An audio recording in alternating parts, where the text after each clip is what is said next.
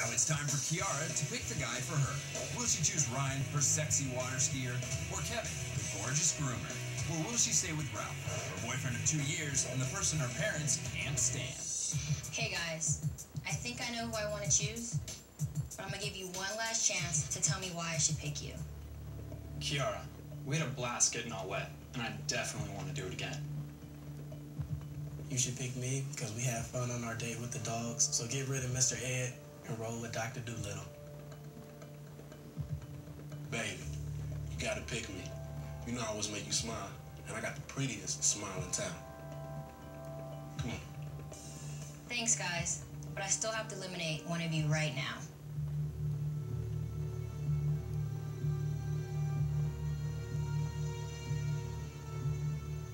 Kevin, I like that you're funny and all, but you're too obsessed with your dogs, so you need to take a walk.